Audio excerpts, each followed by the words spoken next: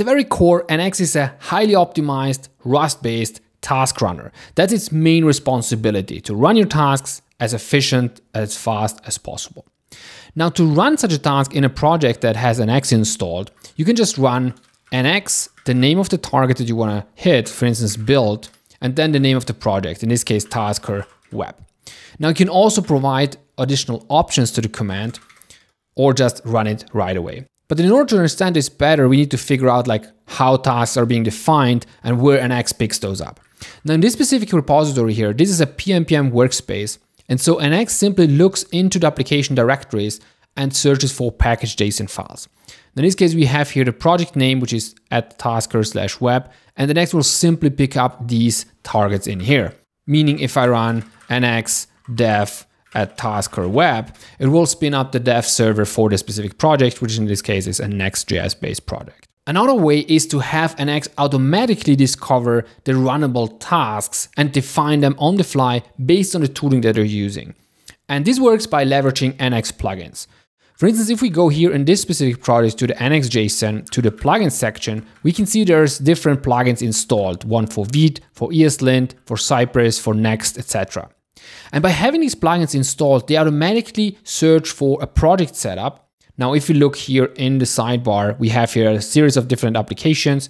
If I open up here the admin application, we see this is a Vite-based application and it has a project.json defined. There is no package.json, and the project.json is almost an equivalent of a package.json with more capabilities. Now, in this case, we didn't even define any of these targets that can we run, but rather NX automatically detects them based on these plugins.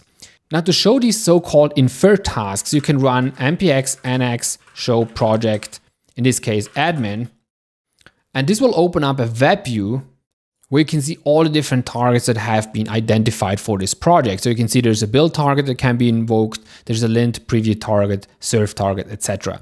And as you can see, the Vite plugin automatically picks up the Vite specific ones. So since in this project there is a Vite config, NX automatically knows that it can run a Vite build against that by leveraging that config file and by just adjusting some of the options, for instance, like the current working directory, to make sure it works in a monorepo setup.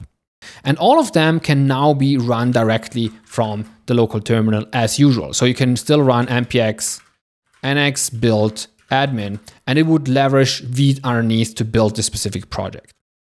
Now, the more integrated way of seeing such inferred targets is by using NX console. You can install that as an extension for VS Code or IntelliJ. And when you have that installed, you will see here an icon appear in your project.json or according Vite config. And if you hit that icon, it will open up a similar view directly integrated into your IDE experience. Now, if you need to define some custom targets, you can go ahead to either create a package.json or also leverage the project.json. Here is an example of the NX repo where there's some more custom targets that are defined, such as copying the docs, where we define the exact input of these commands, where it will output the actual results, the command that needs to be run, which is in this case a simple node script, and some further options, such as in this case, where the node script should be run. Now, you can not only run tasks against a single project, but also potentially to multiple ones or all of them in your workspace. And for that purpose, there is the NX run many command, to which you can pass different targets. For instance, in this case, build lint test. And this will now be run against all the projects that are in the workspace in parallel. You can also apply a filter such that the commands only run for certain projects by applying the -p and say admin and landing page, and it would only run the commands against these different projects in here. For all the details, definitely consult our API docs, where, for instance, here for the run many, you have way more options, such as using glob patterns or excluding certain applications, even using NX's tagging mechanism to just run the task against projects that have a certain tag.